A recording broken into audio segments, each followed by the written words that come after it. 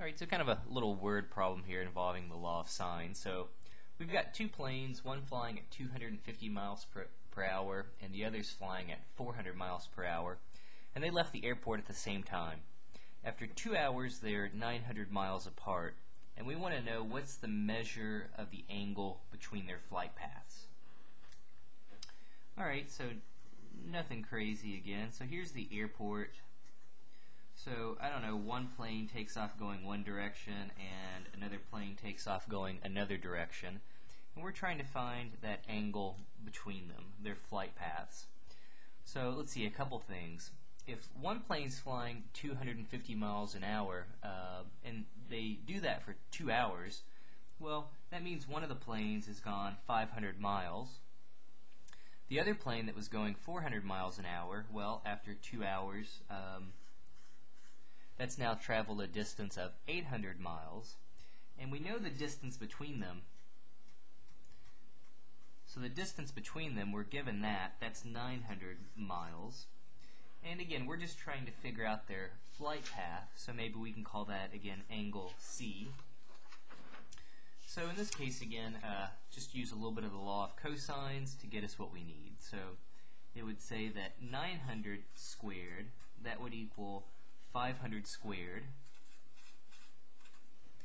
plus the 800 squared minus 2 times, well, 500 times 800 times cosine of C. So let's see, 900 squared, that's going to be 81 and 4 zeros. 500 squared, that's going to give us 25 and 4 zeros.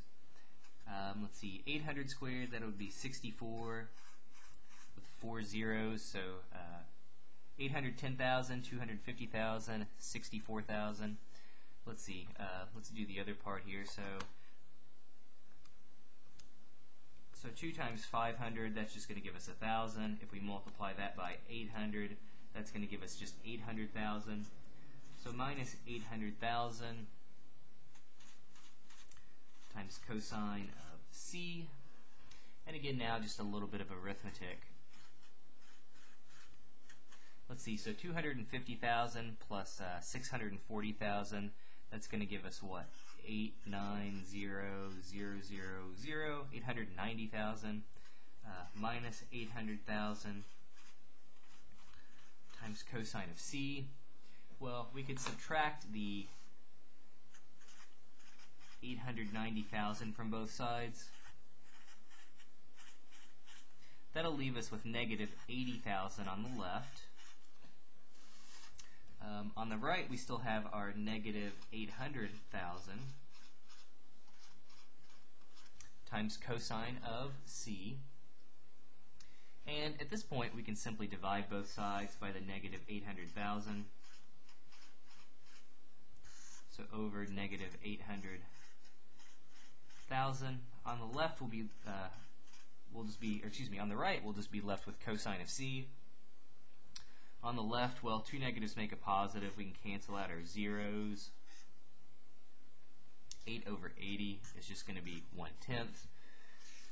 So now if we take the inverse cosine of both sides, so 1/10 is just 0.1. That'll give us our angle C. So now, let's just plug this into a calculator. So 0.1, the inverse cosine of that, I'm getting this to be roughly equal to 84.26 degrees. So they left not almost, almost at right angles, not quite, but pretty close. So this angle between them is 84.26 degrees.